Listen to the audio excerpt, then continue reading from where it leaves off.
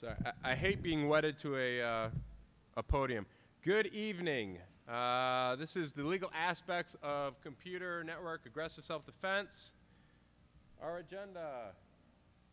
We're going to talk about the aspects of active response, self-defense, self-help, and things with that. And we're going to look into some scenarios that go along with that. The disclaimer, I am a member of the Armed Services, and I am here in a personal capacity.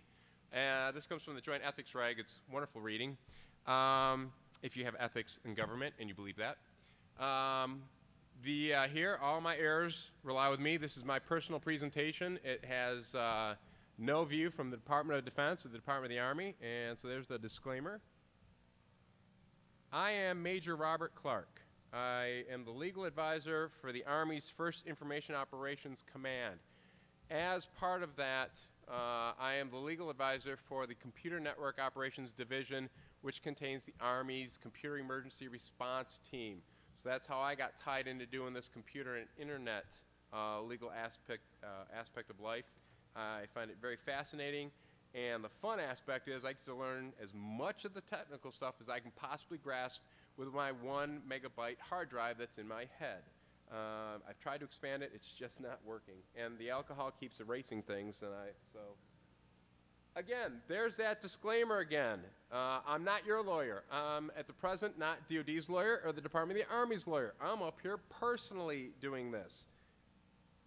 With that in mind, about me, you can very easily make me look stupid in this presentation because I'm going to try to go and deal with a lot more technical aspects of strike-back technology and kind of the legal ramifications of it. So, if you want to make me look stupid, that's going to be easy. If you want to help out, please do, but I'm not going to cut my speaking fee with you. I'm going to keep that. I might buy you a drink, but we'll go on that one later.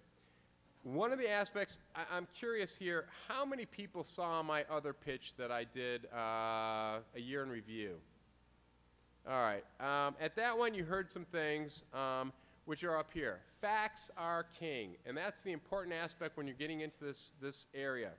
If you're doing this or thinking about doing this, which is an interesting aspect, I met with the publisher for one of the reps from Singress Publishing, and we were talking about getting together to do a book on legal aspects of aggressive network self-defense.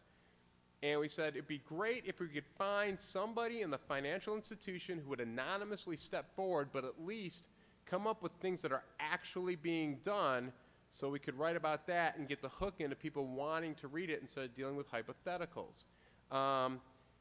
This area, by the way, if you have questions, please pipe up. If you want to go in a different direction, in a different scenario, please pipe up, because I have no problem getting off of script with this, because again, this is one of those areas where I wish I had a better grasp on the technical aspects of it. We'll go through it and try to hopefully grasp these right. If you're dealing in this area and you're dealing with your general counsel or legal counsel or attorneys in general, you've got to explain this in excruciating detail. For those of you who caught my other act, I apologize for repeating myself. But you're going to have to explain this to your attorney at a 3rd grade level.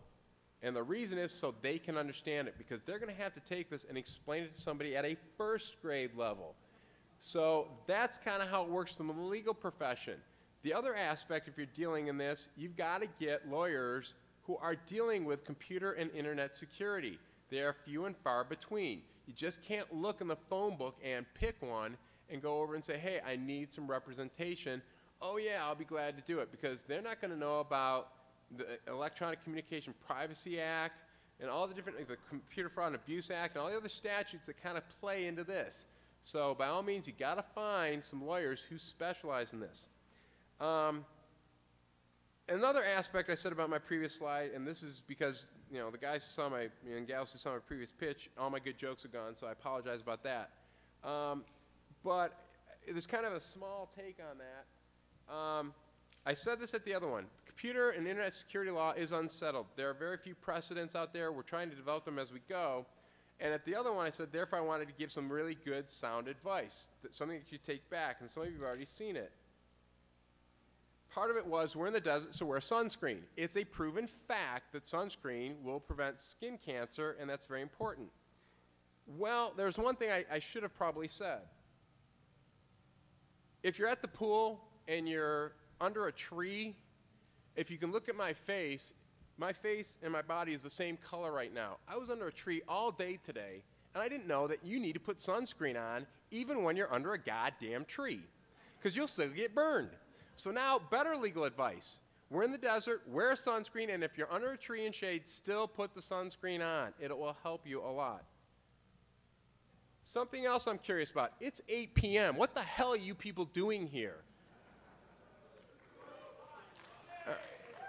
It's true. This is early for you. This is classic. I was at an NSA conference, and we had some guys from EI up, and it was like 2 o'clock in the afternoon, and they're talking about doing an analysis of some Microsoft patches that came out. And again, I'm learning, and they were doing the analysis. 4 patches were released, but in the code that came out were like 4 others that Microsoft didn't tell anybody about, and they're breaking them apart and going, the guy's yawning, and he goes, I'm sorry, this is really early for me. And we're like, yeah, it's 2 in the afternoon. And it's like, this is getting late for me. I need my nap. So yeah, you're right. This is still early for you guys, and so I realize that. But I am curious. Always know your audience and who you're working on. And I'm wondering, by a show of hands, who's operating on one of the 3 major food groups right now? One being alcohol, caffeine, and sugar. And all 3. Yeah, that's what let me tell you, that was law school, folks. That was law school. I'm being paused.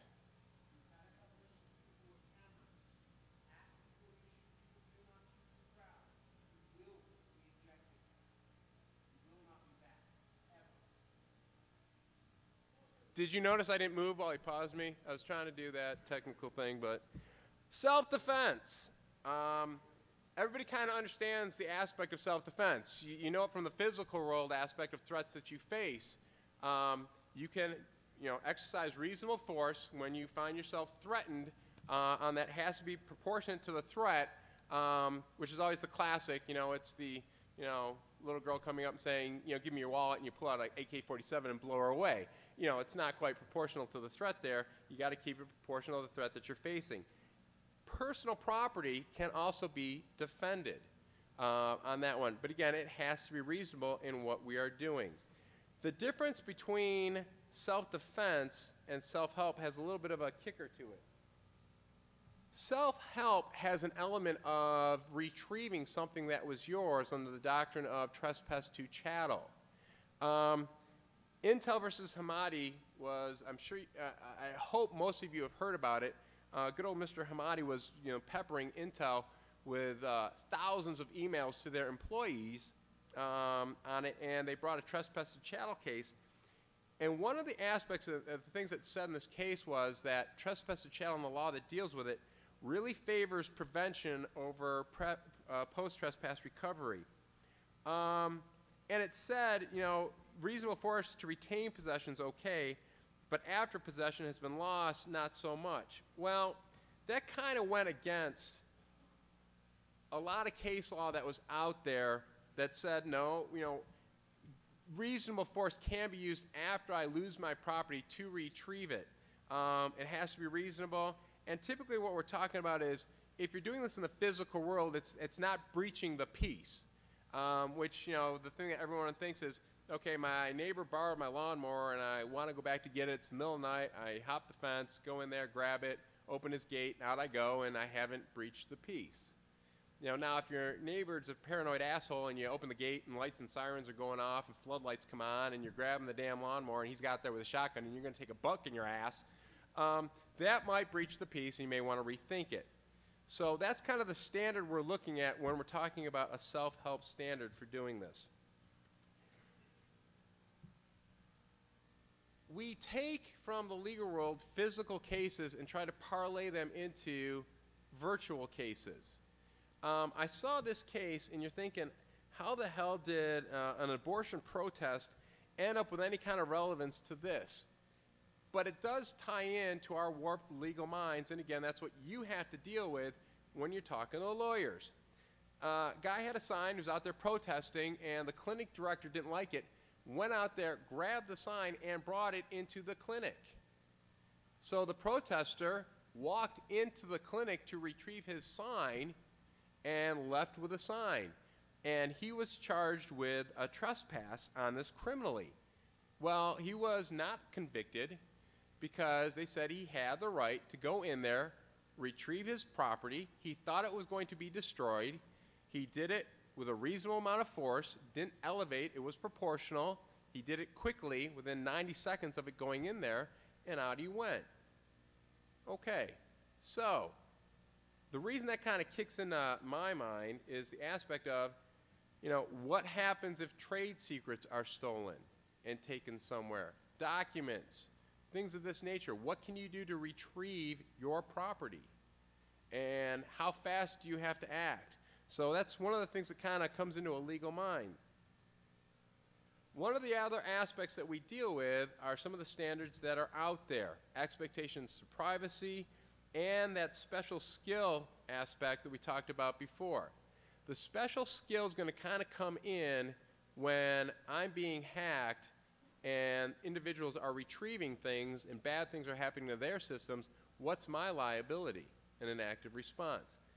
Am I allowed to attribute to them special skills so that when they grab something off my box, I shouldn't be liable? So that's some of the cases that we look at when we're dealing with this. Reality. The aspects of this is very simple. Right now, there are kind of two levels that you need to worry about in dealing with reality. Criminal charges and civil charges. This is a defense. If you do an active response, you could possibly not only be prosecuted by DOJ, because they don't need a victim, the state and the government's a victim, and you can also be sued. Now, one thing you need to know about being sued.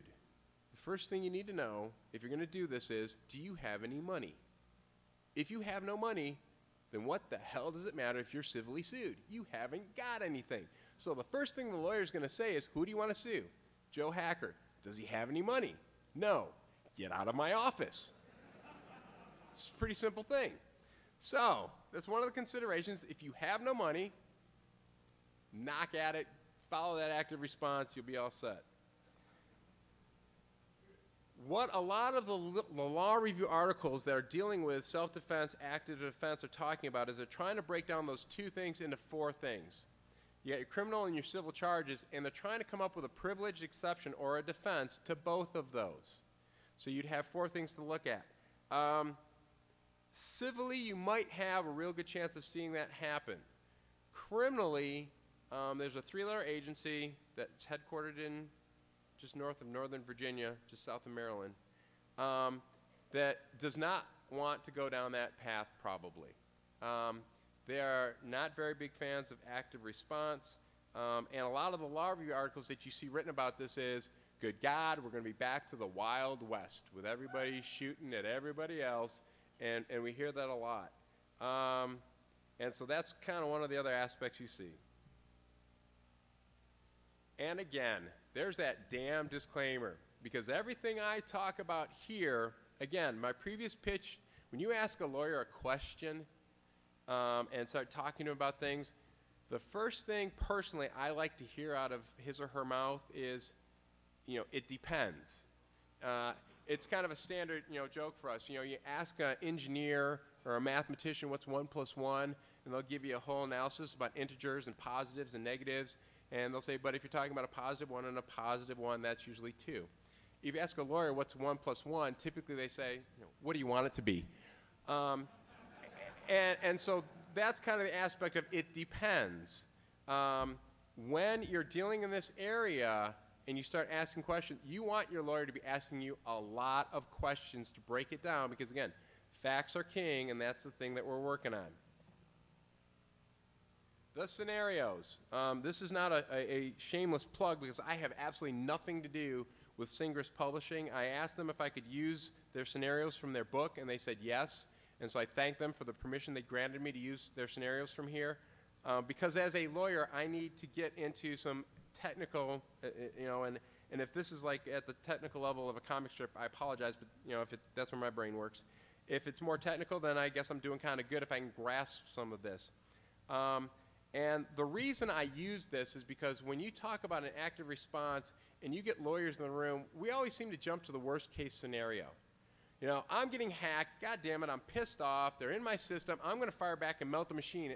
And the first thing the lawyer will say is, how do you know that's not a server that is running a hospital, and when you fire back, it's going to bring the entire hospital down, someone's going to be at the operating table having his appendix removed, and everybody's going to die, and dogs and cats will be living together, and we'll have mass hysteria.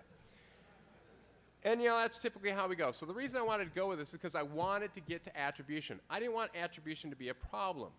Although there's some aspects when I get into these scenarios of am I hitting an innocent third party's box when that's where the attack's coming from, there is some legal aspects to that, and we might touch upon that. And again, if you want to go off script and go in a different area, please let me know, and we will go there for that.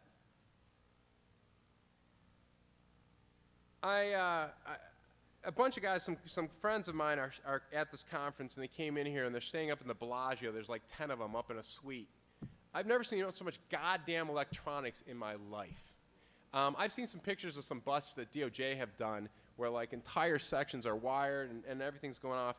And of course, everybody now has got their little PDAs, which apparently could launch Apollo 13 with enough processing power that's there. So clearly, these are devices that qualify under the Computer Fraud and Abuse Act for a computer device on this. The scenario in this one was written by Seth Foggy, and again, it was hopefully kind of semi-simple so I could understand it. And the way it works is the guy rides the metro into DC all the time, and he likes to get into these Wi-Fi or wireless games played there. And if he doesn't have the game, it's broadcast out there. They downloads it, which kind of goes into that aspect of, if you're in this business and you've got that special skill, if someone's going to offer you something, what's the liability if all of a sudden you got a keylogger on your system? I mean, are you just going to sit there and blindly put something on your own stuff? But that would, kind of end our example here if I said, he's, has no defense. And that's what happens here. He gets a nice little Trojan put on his device here, and he discovers it because he notices there's a reduction in the RAM going on. So he does the forensics on it to find it, and he finds Bob server execute, which is a backdoor FTP. My name's Bob. What the hell? Why is it always when you log into an anonymous FTP, it's Bob at AOL? I couldn't figure that out. Everyone's like, I'm like, how did Bob get to be the asshole in this? But what the hell? What is it?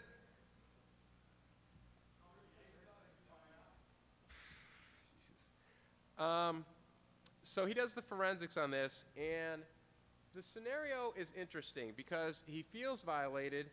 He wants revenge. Now, he's got an unknown attack. What the hell is going to happen if he goes to the cops and says, hey, on my system here, my device, I got this virus that came in. I don't know who gave it to me. What the hell should I do? Cops, underpaid, overworked, they're going to say, there's a public clinic down the road. Go get a shot of penicillin in your ass. Get out the door. They're not going to understand what's going on. So what can he do? Now, he can, in my mind, go out and start doing a little forensics to find out where this came from, because this is a threat. If it happened to him, it could be happening to other people. And if this guy's out there getting access to PDAs, you're starting to download a lot of information off of there, especially with the amount of processing and information these things can hold. So you're talking about, again, think of our typical users, not our special skills folks. Our folks that have got their Pocket Quicken on there, their financial records. In their address book, they say my PIN number, or it says PIN, so they can remember it.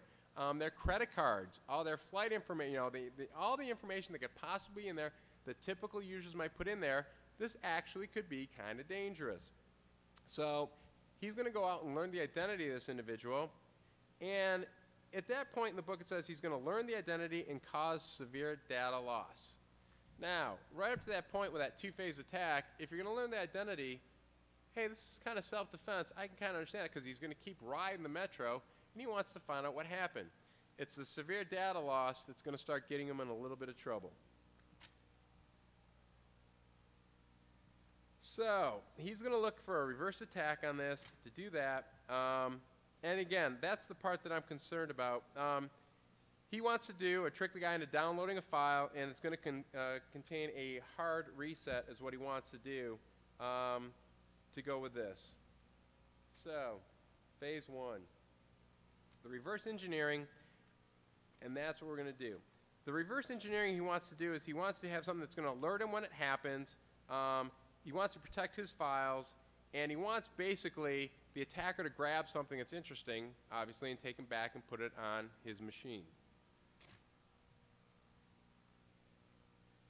So he creates virus Bob execute, and because when the file's there, it's got to do something. So he says, I'm going to let it launch the calculator. The guy will probably think, what the hell, this is kind of an error in here. He'll close it out, and that way it's on there. He's going to include this polymorphic routine to ensure the copy of it does not launch it every time.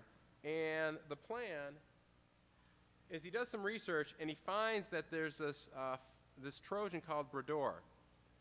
I'm from near Canada. I always thought Brador was a beer, so I kind of thought this was pretty cool. So he's going to do this. It's going to mate up, and it's going to get put on his victim's machine, and that's the direction he's going to do. As part of it, the summary of this, he's going to kill the Bob server execute that was put on there, rename it, put it in here, and you guys probably understand this a lot more than I do. My previous demonstration or pitch, you guys didn't have to read. I'm making you read this time. Sorry about that. So you guys understand this. So he's going to plant this out there and hope that the guy will take it, and away we go. As part of that, he's going to get notified when it goes and executes.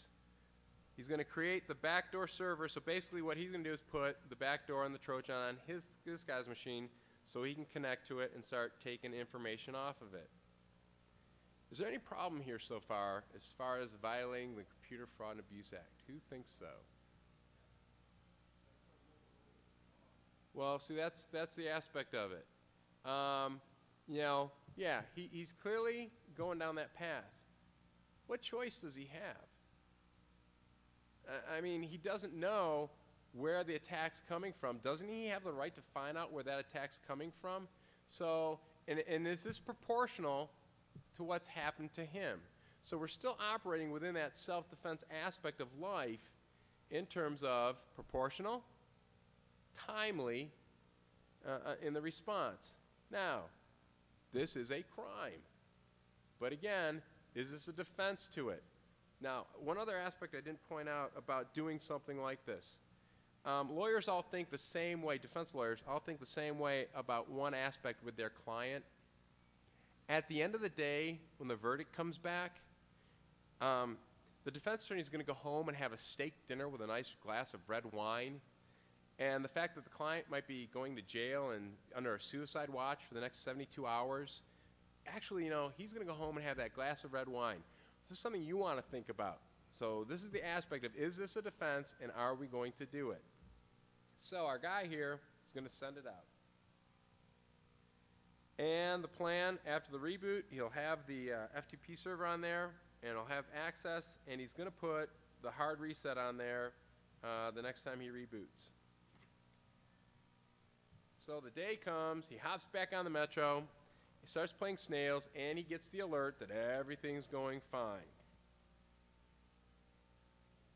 So he connects to the victim's PDA, or the attacker does, and on there he'd put a mini stumbler on there, which, again, I think that's pretty cool. It would get me, probably wouldn't catch you guys, but it'd get me. And he executes it, and up comes the calculator. He's kind of like, well, that's weird. So, he turns it off, but the victim has everything the guy wanted on his machine. So the next day, it didn't go quite exactly as he wanted, but the next day, the alert comes in, he's got the back door, and this is how the scenario goes in the book. I quickly scanned the My Documents folder and downloaded a few files of interest. All right, any problems there? I have a question for you. If you want to find out who your attacker is on this and you've got access, what's a better way to do it? Come on, guys, detectives. What's any other way better? Address book, good one. that, that's what my lawyers at our criminal shop that I work with tell me. Look at the registry to find out if they've done that. Now, see, I'm a stupid enough user that on my palm, I fill it out. The owner of this is, Bob Clark, cell phone number, thinking that Good Samaritans that find it might return it. But the other aspect is because my handspring is like 50 years old, so why wouldn't you return it? Given what's going on that. So that's what all my law enforcement guys say. Do the search not in going into my documents, but the registry or something like that to get the information. Something a little less requiring work. The authentication keys for the OS.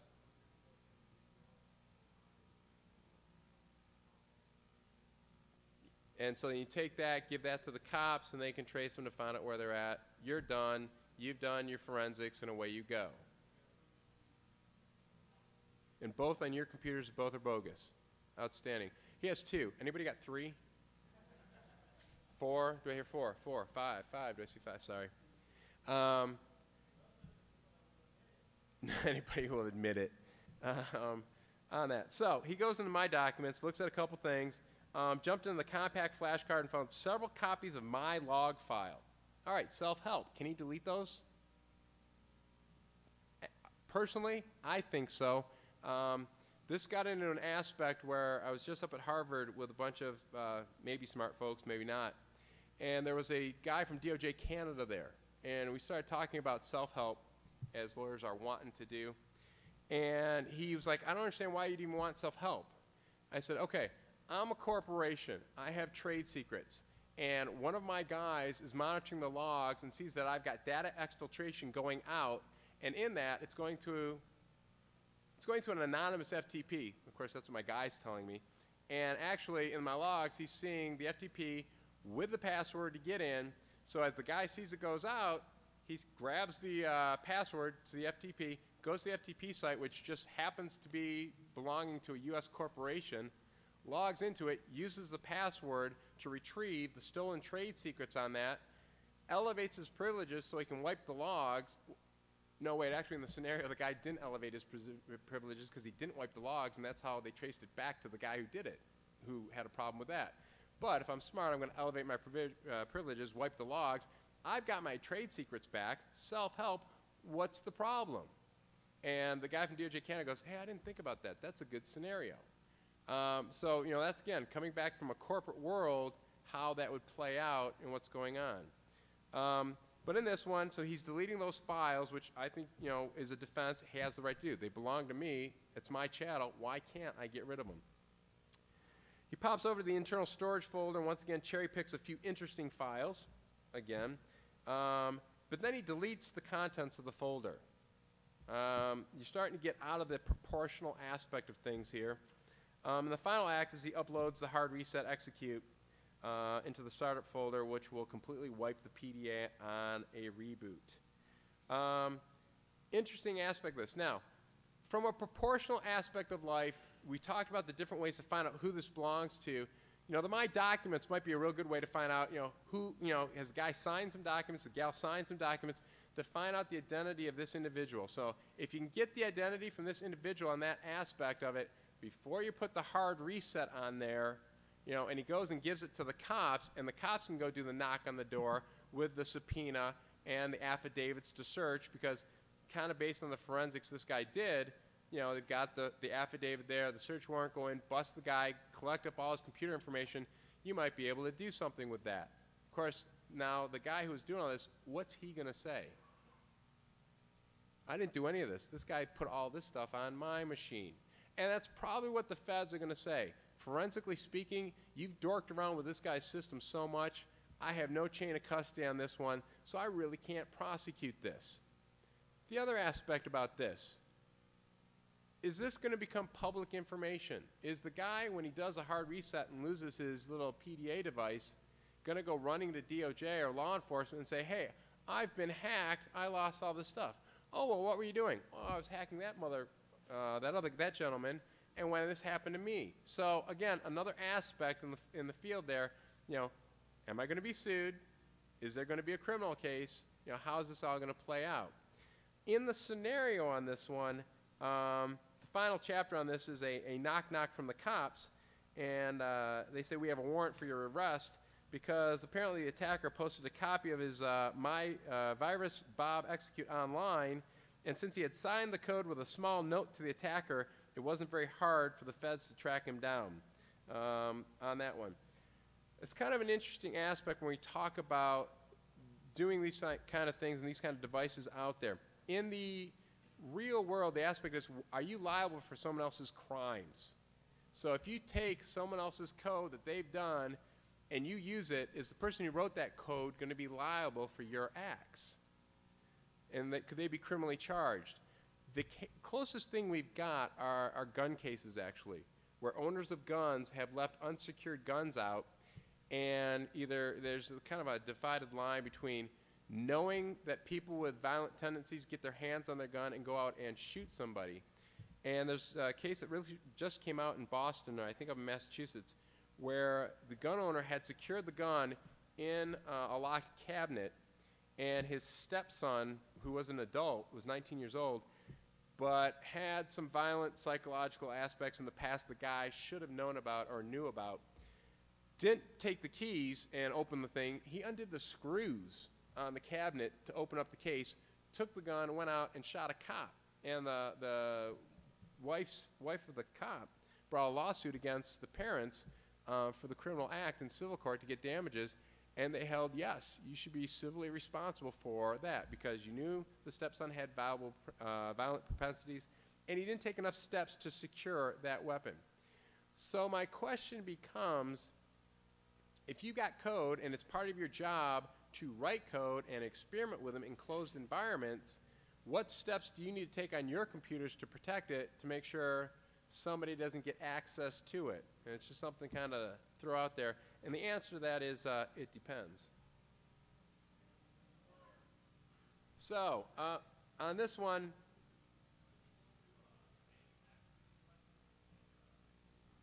the manufacturers of the weapons on that one. Again, coming back to the code aspect that people are stealing, you are the manufacturer of that code. Now, which comes back to, okay, did I modify the code or did I write the whole code?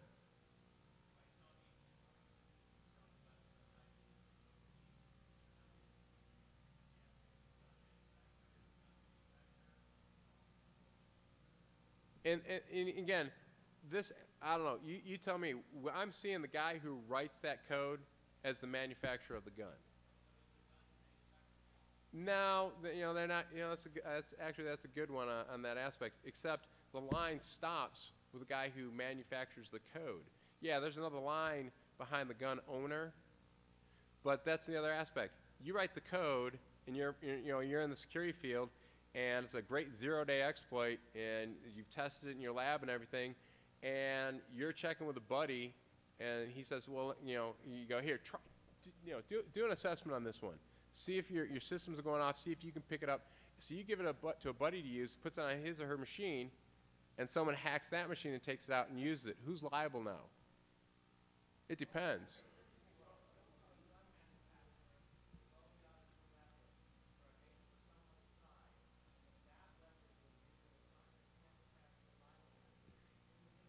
And again, it comes back to because that's the first thing, and again, I'm talking about the civil aspect of life as opposed to criminal. Because typically, we are not liable for someone's criminal acts, third-party criminal act. There are a lot of exceptions to that. But again, it depends. You got to know, there's a bunch of facts. What aspects did that individual take when you pass the weapon to that individual? What did they take to secure it? How were they handling that aspect of it? The person who took it, again, what was the skill of the person who took it to get around the protection that person put on there? So again, a whole bunch of factors to look at in terms of what gets out there for that. Yes?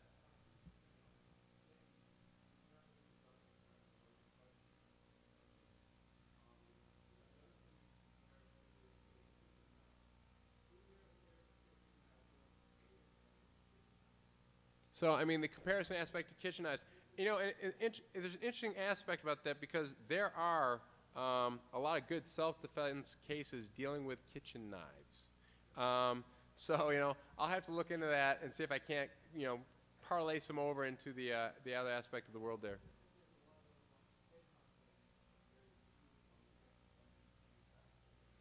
Well, yeah, and I don't want to, get off track on the gun manufacturer's aspect, but one of the aspects you've got to look at when you're doing, your job in security is how well you are securing the things that you've got on there, and what people could be getting into their hands to be used. And you guys are the experts, so you'd have to tell me how much of your stuff, can be traced back to you with signatures on that aspect. Some things are very easy to trace back to you. Other things, from what I tell in your field, are not so easy to trace back. So that's kind of the first scenario I was looking at. The reason I like that one is because it does work with also kind of changing your device to a Wi-Fi on that. This next one's going to kick my ass. This is trying to get into kind of a dogfight. Now, what I'm being told by most corporations in their systems and their intrusion detection aspect of life, the defender in this one was told to actually start developing strike-back technologies for his firm. So he's already thinking ahead of this. Most of the stuff, I'm told, is done retroactively. You don't usually see the dogfight and have things there because most of the defense systems are passive defenses where they go off after someone's come in a signature or an IP address. But this guy has, this one's being, this is a scenario written by Haroon, I think it's Mir and Rolif Terming, if I'm getting that right. I apologize if I'm not. And so they're looking at actually doing some active defenses. And so I apologize when I butcher the technology on this one, but I will do my best. It's going to start off with the attacker trying to gather some intel on what he's looking for, because he's been hired to find some specific information on hydrogen fuel cells. This could be any corporate information in the world that someone could be hired to target. So it could be trade secrets, it could be, go get me the Coke trade secret. So go get me next year's model for the Dodge Challenger that's coming out. So it's kind of an interesting aspect for that. And after doing his intel, his aspect points towards this company called Primulus.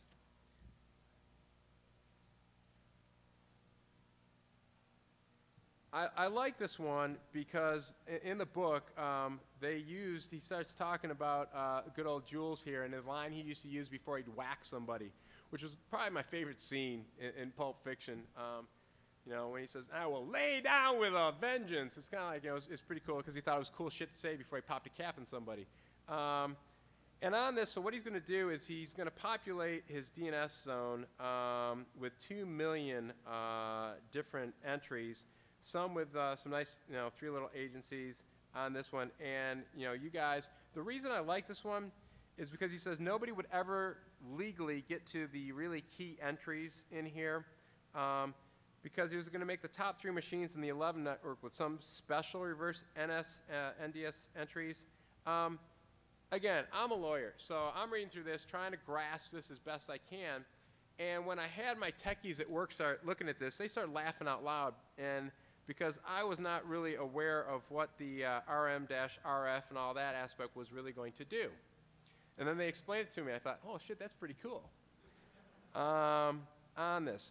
And the reason I like this is because when he explained it to me, when you're doing your reverse DNS lookup, information is going to start flowing back, and he's requesting this information, and it's going to melt his machine. So am I sending or am I transmitting this code out there? I'm not. I just got it sitting there. Somebody's going to come and grab it. Have I transmitted any code out there to melt this guy's machine? My argument would be no. I didn't. Now, what's my intent? My intent's to wipe his machine.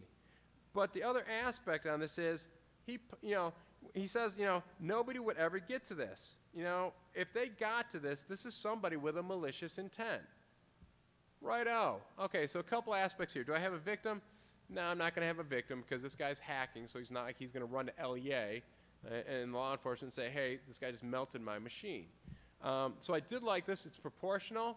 It's staying within his system. So arguably, you could say, hey, it's just self-defense. Again, I've got a hacker that gets attributed special skills and knowledge, so anything he grabs and brings back, hey, he's liable for it.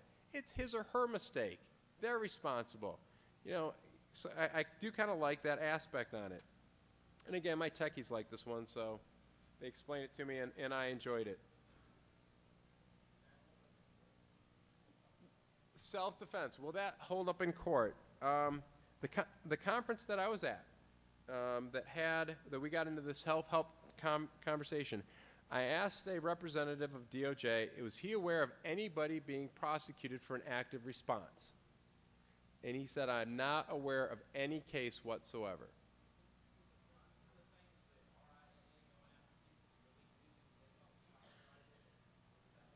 The question is this the same as RIAA going after people to delete their files, and the rootkit that was put on there? Is this kind of the same thing, self-help aspect of it? And specifically going after music and everything. Would that be, was what RIAA doing, was that self-help? Was that an active response? Who here says yes? Okay. You know, ask EFF, they're going to tell you, yes, it was. Now, were they prosecuted? Well, they're pursuing some legislation. Are you talking about the rootkit that they put on there? I mean, because, well, that actually is self-help. I mean, that's DRM. That's monitoring that way. But, you know, that was actually, you know, putting spyware on there. That seems to me to be quite the aspect of self-help. Go ask DOJ why they weren't prosecuted.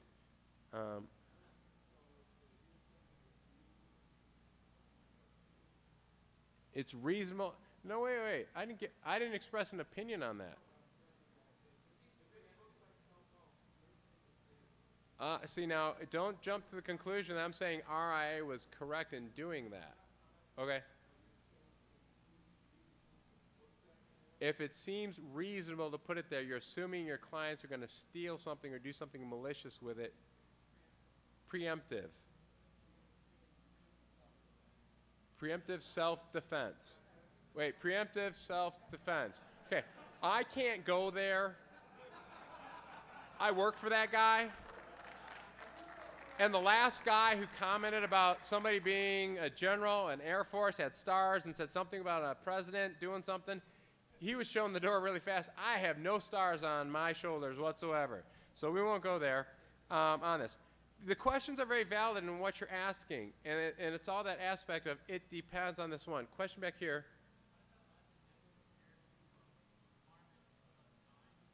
Banners. Is that what you're talking about? Banners about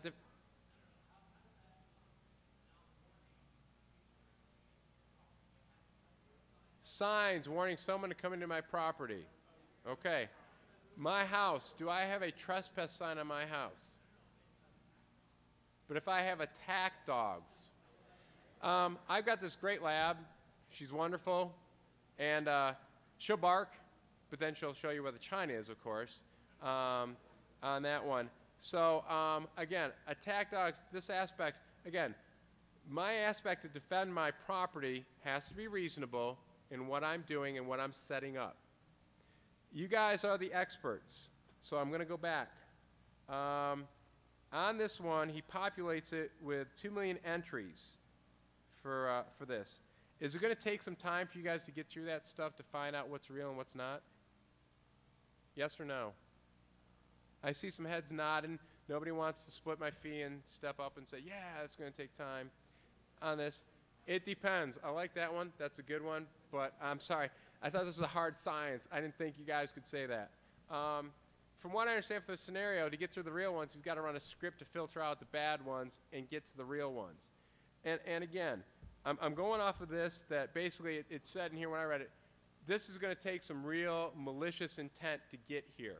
And that's kind of the aspect that you're going to look at when you're doing this. I'm going to go back to the question of when I asked DOJ, has anybody ever been prosecuted for an active response? He said he wasn't aware of a case. Public knowledge. There's a case out of the Eastern District of Virginia where the prosecutor in the Eastern District of Virginia declined to prosecute an active response case on this. So I am aware of one where the prosecutor declined to prosecute it. It's the only one I'm aware of on that. So I would like to, try to do this as best I can and continue on with this scenario. Where am I at with Nathan? Nathan starts doing his lookup, and he's noticing that it's big. 17 megabytes. He's like kind of surprised this is going on. He's noticing a lot of duplicates. So he's going to, type in a command to kind of try to get through that, and he finds apparently 11,310 unique DNSs. And he goes through this, and he starts digging through some stuff.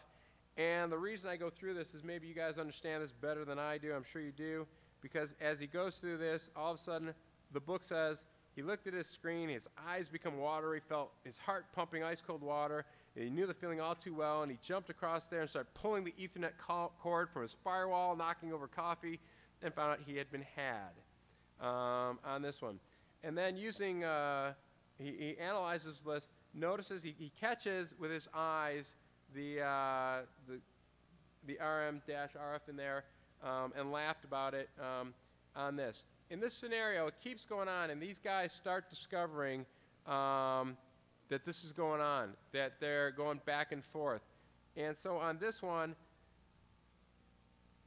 the next thing is the guy, he messes with his IP tables to kind of look at, deal with the Nmap, and he puts some listeners out there on this. So the next connection, when the guy does this, he'll get an announcement. They start sending emails back and forth so they know what's going on. He realized there's a honeypot going on there, which was pretty good. And from this, they start going back and forth. Now, one of the things the guy does at the end here is he creates,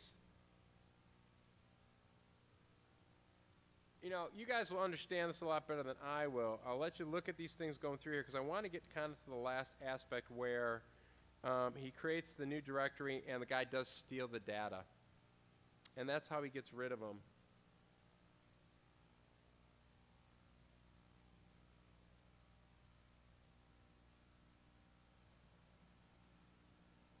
He does get had. He loses his directory.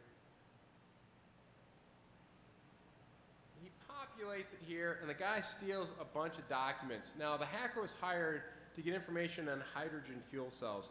And when he goes in this file, he sees a lot of technical stuff, so he just grabs it, wraps it up, sends it up to the guy who hired him, and away he goes. Well, when the guys open up the file back at their corporation, it gets a nice little message saying, "You're owned," and their entire systems lock up right from there. Which, again, is that proportional to what's going on? The question becomes, they go through a bunch of scenarios in this back and forth, defenses, redefenses, the dogfight imaging that's going on. So my question becomes, this guy didn't go away. So is this proportional or not? How much is the data worth?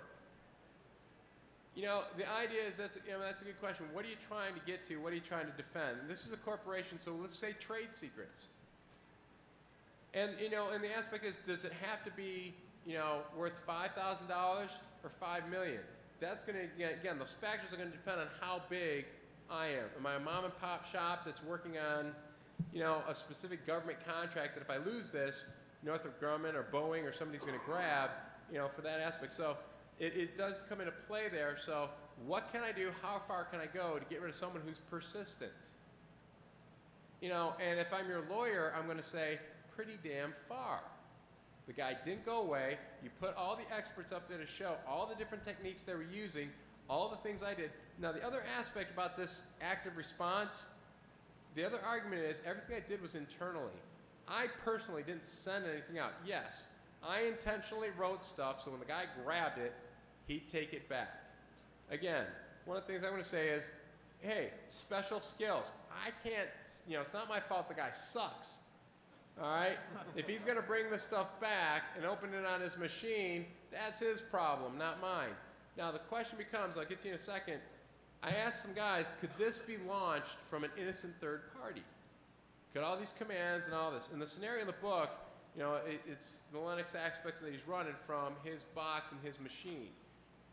So the question becomes, if I'm doing this from an innocent third party, what's my liability if I fry their machines?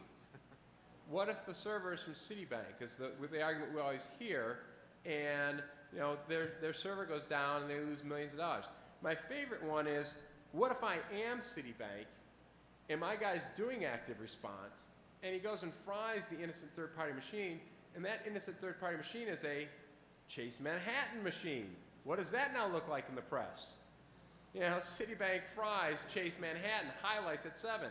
Now, the downside is you're going to have DOJ knocking on your door. The good side is, think of all the new customers you're going to be getting from Chase coming over to Citibank. So there's that plus and that minus thing that you're going with there. Your question.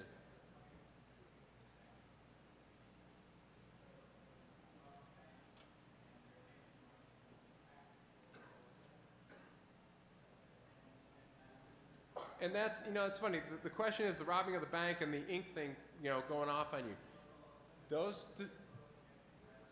And that's the aspect. That physical world case you're just talking about, where the ink thing explodes all over them and they can find them, that is exactly when lawyers start getting into this area, that's exactly what we start talking about in terms of isn't this the ink thing exploding to protect my trade secrets?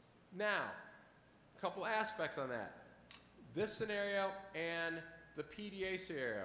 The PDA scenario identified who it was. Yeah, well, I would say he really didn't find out or do anything with the information that he obtained on that one. So there's that. So your scenario is, if I'm getting the information, do I have to hard kill this person's operating system to gather information for that red dye to be all over me? The aspect is he's killing the machine. Now the question becomes, all right, am I going to find out where this person is, or are they coming in with such a non-attributable line that I'm never going to really find who this is? So the aspect becomes, can I get attribution? Because, again, you guys are the experts. Are you ever going to open up something on your box that's going to be a web bug or a beacon that's going to give me your real IP address? So I'm going to know where you're at, and I can find you. I would hope any self-respecting hacker would not. You never know. I've been told, I might get some low-hanging fruit, but not the real top dog guys. So there's that aspect. So in this scenario, it's kind of that aspect where, I can't find where this is coming from. I've got a persistent threat, so, the hard kill on the machine. This particular scenario, the stealing of the trade secrets, was the guy going away? No, he kept coming back. The only time he went away was when he got data and left. Real world, if you really want to be malicious, you get the data, the guys are looking at it, actually, that hired the hacker, they know it's shit. They're going to go, what are they going to do? Come on, baseball bats come out. Let me introduce you to my little friend. Yeah, that, or call the guy back, say, get back at it, or find someone better, which means this company has a persistent threat that they have to respond to. And those persistent threats seem to be a reason for why you should be able to respond. Building a booby trap on your property. That's, with law, we get in a lot of these debates, and you get all the lawyers sitting around the table, and that's where the honeypot aspect starts coming up, that's entrapment.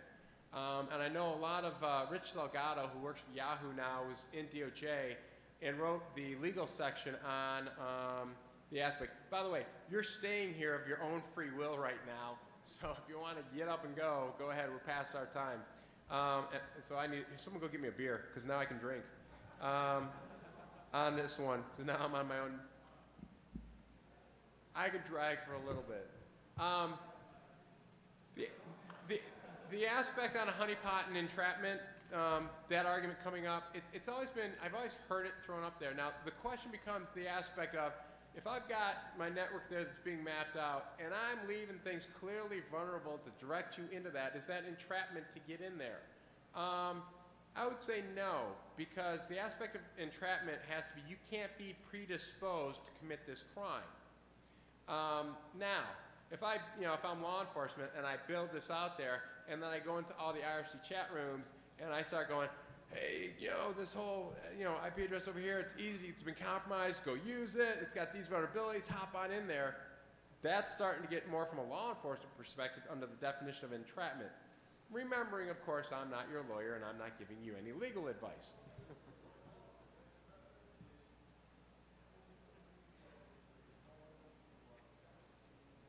Well, yeah, and that's the aspect that he's saying. Entrapment is typically a problem if you're the government doing it as opposed to a private person. Yeah, absolutely. So, but, you know, the question became the entrapment aspect. And again, that's not so much an issue unless I'm out there, you know, from a government perspective, advertising to come on into that. So,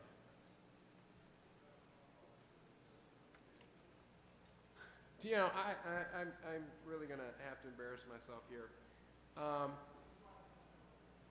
the guy said something about the cuckoo eggs, and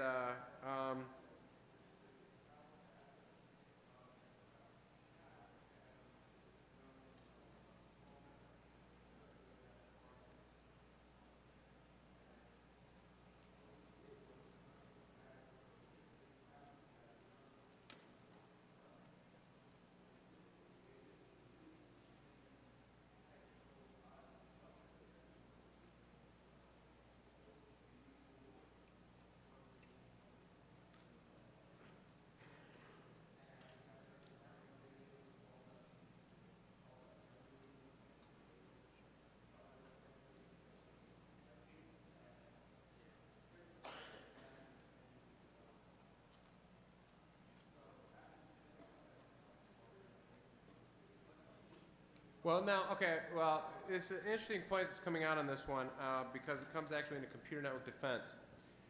There's a line when you're defending your network and you have a threat and you see it and you tell the cops about it, and especially under the Computer Fraud and Abuse Act with the computer trespass exception to the cops being able to come in and now immediately start monitoring that and watch what's going on with the trespasser coming in. System administrators, when they're doing forensics, have got to be careful because if you're doing your own system forensics for defense, you're entitled to do that. If you start acting at the discretion or the direction of law enforcement, Fourth Amendment protections can be put on top of you and you can become a pseudo law enforcement officer. And so what you do in terms of what you're downloading, the evidence that you get, if you don't uphold the Fourth Amendment, can be suppressed in court from a Fourth Amendment perspective. The nice thing about the Electronic Communication Privacy Act, if you violate that or cops violate that, the remedy is not that the evidence will be thrown out in court. It still comes in. You get to civilly go sue the cop and get damages from the cop for doing it. Kind of a neat, interesting aspect on that. And there actually was a case where because cops did that, they violated the Electronic Communication Privacy Act in a kidnapping case. And the kidnapper sued them and won the case. I don't think got any money, but won the case on that. So that's kind of an interesting aspect. But as a system provider, if you start acting at the directions of a cop, you could violate the Fourth Amendment and make the cop's case all screwed up. You know, aspect of that.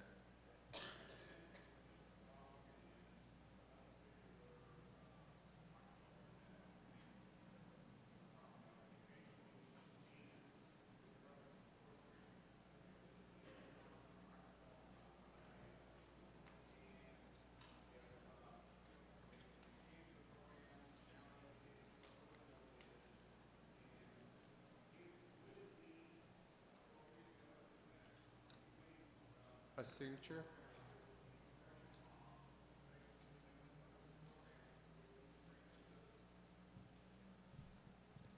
All right, sorry my aspect. This is a soft kill, so when they reboot, everything's back up. So blue screen of death.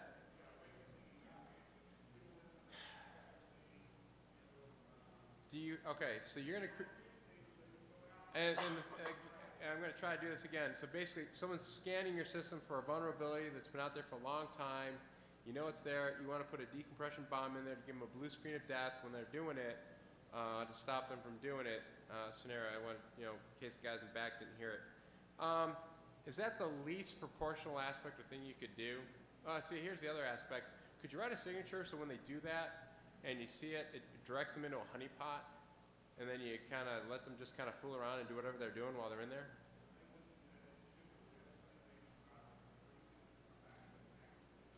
Okay, so if that, you know, my little aspect is the signature to block that. You know, the blue screen of death,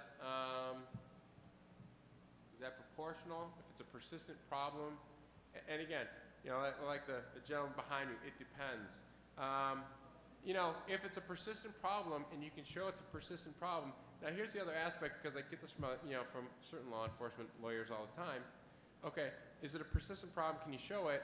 Can you show which IP addresses it's constantly coming at you from? Because we always get, from a system administrator perspective, they always say, why don't you just block the IP when you see the vulnerability coming in? And I'm like, because I block the IP, and then they come from 50,000 other IP addresses. What is wrong with you? So that aspect, that persistent threat, I'm going to guess there's something probably a little more tame you could do than that. Am I going to say you're outside the realm of proportionality?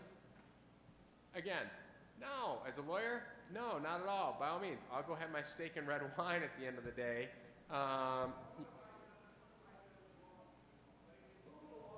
What was your intent for doing that? I mean, your intent was to have code go out there to their machine, and that's what happened. Are you legally responsible to patch? I can't answer that the way I really want to answer that. On that. Again, that's kind of my aspect of third-party liability. If I fire and melt somebody's machine because they didn't patch their boxes, so someone compromised it, and that's where they came at me from, and as a self-defense, I'm gonna say I got to stop the pain, and pulling my plug, taking me offline is not stopping that persistence, and then your lawyer will say, well, go ahead, hit that box. Then the third party wants to sue me for doing that.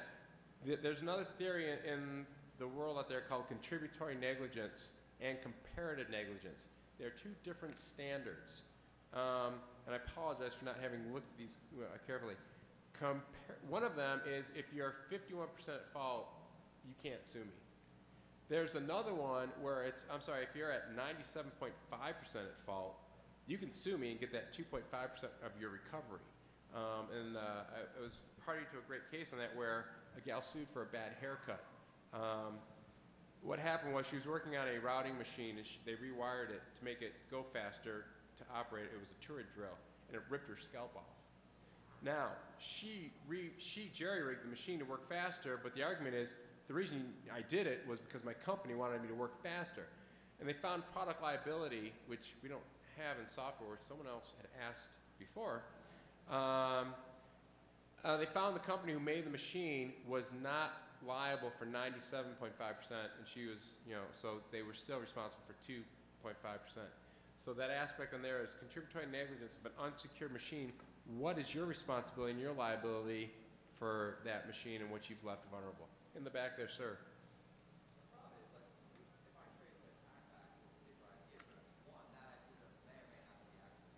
Right.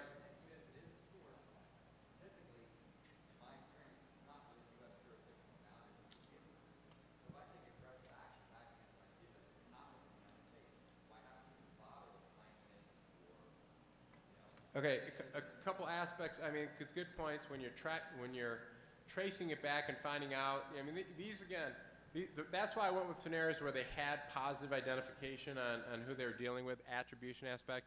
These are the arguments that always come up as far as attribution immediately, getting that positive aspect and the fact that it goes outside the United States. Now, extraterritorial jurisdiction aspects of life, you strike back on a box outside the United States, it's still a violation of the Computer Fraud and Abuse Act. So it's still, a crime on that aspect. Again, don't need a victim because according to a lot of people, the state's the victim. I don't need to, worry about that aspect of it. Yes?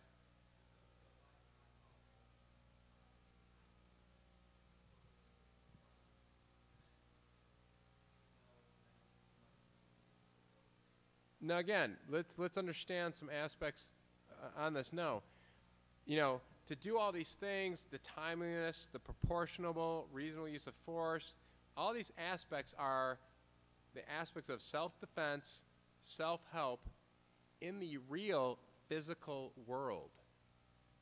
All right?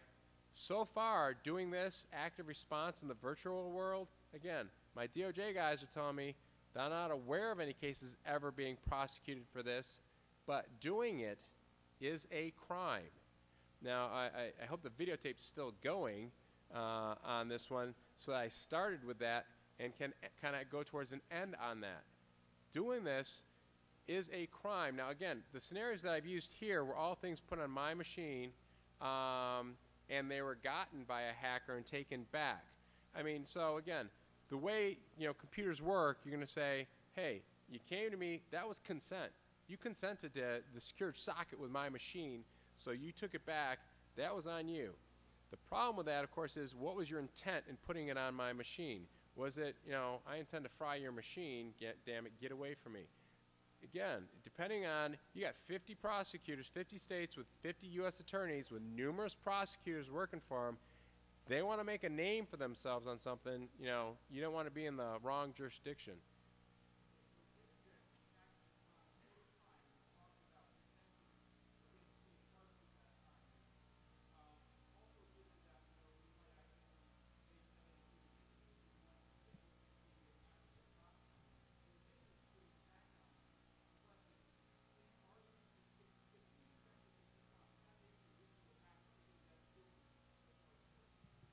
You know, yeah, that's the other aspect about this.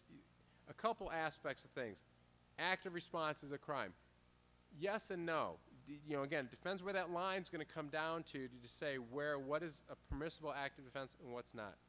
You touched on the other aspect on that too, which was when I go and do this, what have I just done to the law enforcement's case on this one? Are they going to be able to prosecute this guy? Does it make him any less guilty? The aspect you've said, if I got this correctly, you want this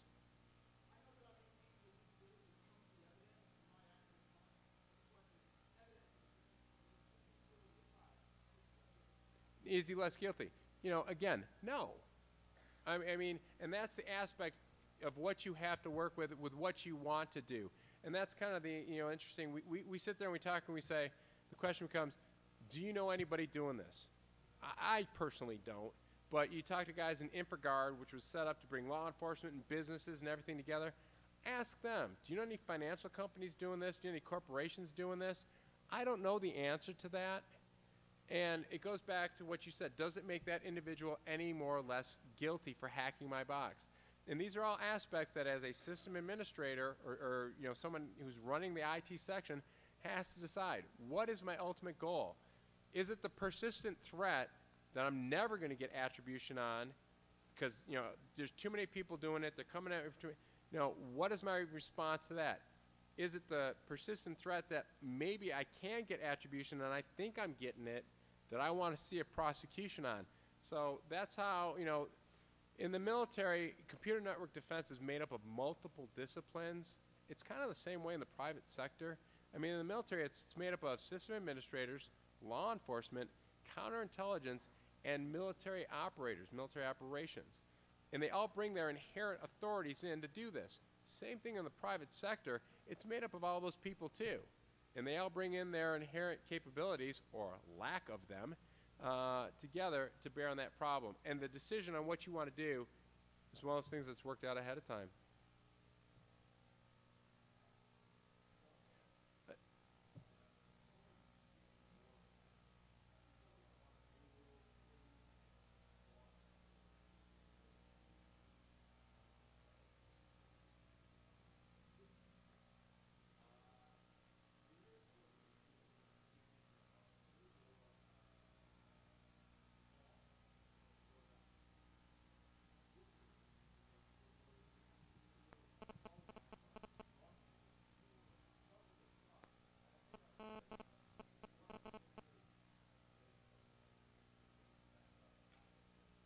No, go.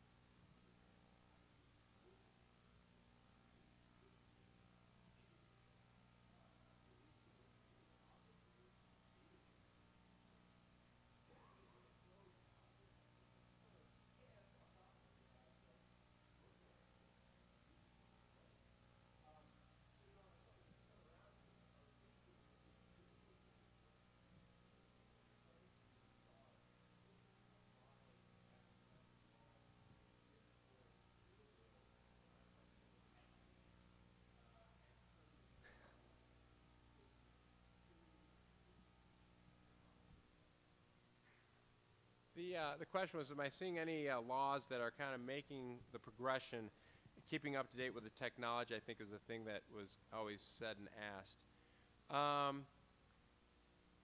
Interesting enough, I'm going to give an answer that's not mine, because that question was asked to a DOJ attorney, and his answer on that one was typically, no. Congress gets a bug up their butt on a specific issue, and you quickly see something done about it. The Canned Spam Act, spyware, something that comes up, and they immediately and very quickly rush it through. And the problem you have probably, or one of the aspects of it is explaining, trying to have them come up with laws and legislation that isn't going to be obsolete 6 months from now. And that's what they're really working very hard on, to write laws to capture an idea or the aspect of the virtual world that don't become obsolete because the technology changes. And that is a very difficult thing to do, because your people writing these laws and writing these policies, very few of them are technical.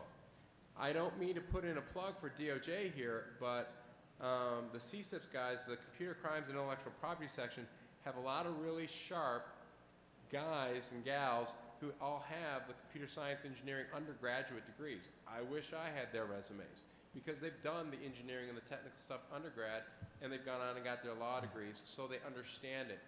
And they're trying to help in the crafting and the writing of the legislation to kind of combat that. But you typically in the legal field don't see that. One of the areas that really had to develop to respond to a new invention was our tort law and our negligence and our product liability aspect, when this new really cool invention came out that had 4 wheels and replaced a horse.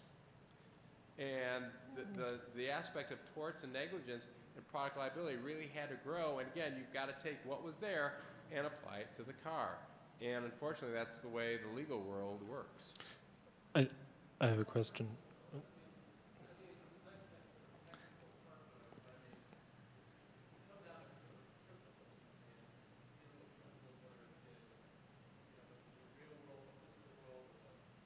Well, and and you'll see again a lot of law review articles written about applying the physical aspects to the virtual world, going back and forth, arguing you'll never be able to do it. Yeah, you can do it. Yeah, it's a hybrid. I mean, it's just there's a lot of reading on that aspect. All right.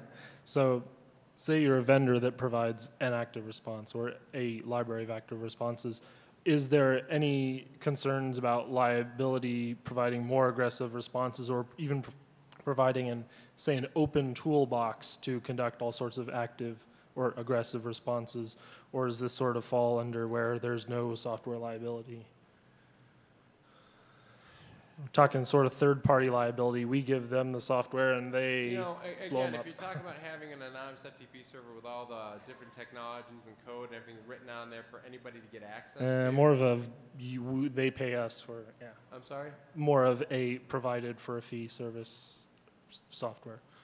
Well, the provided for a fee aspect always throws in a nice little twist in any analysis on that. And again, you're developing things that are going to be used by putting third parties' hands to use on that.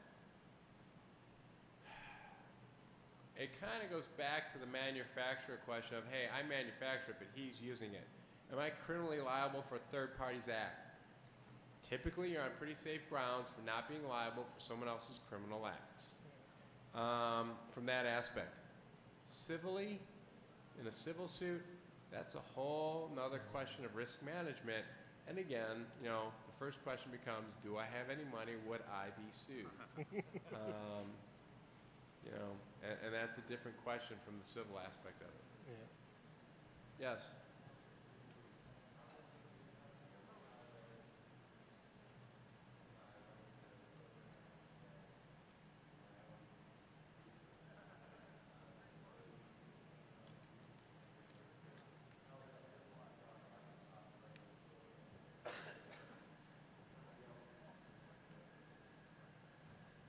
Again, it goes back to the intent of the aspect of what I'm writing.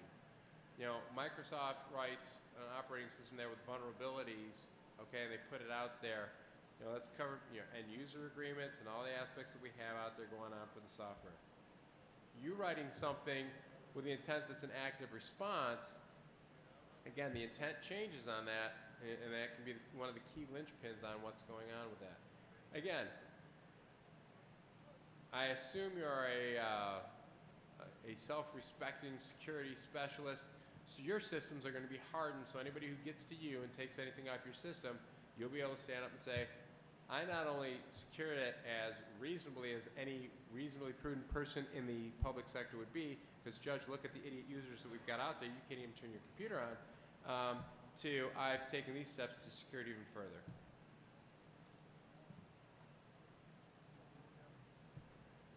I think it's Miller time. Come down here for the quick question.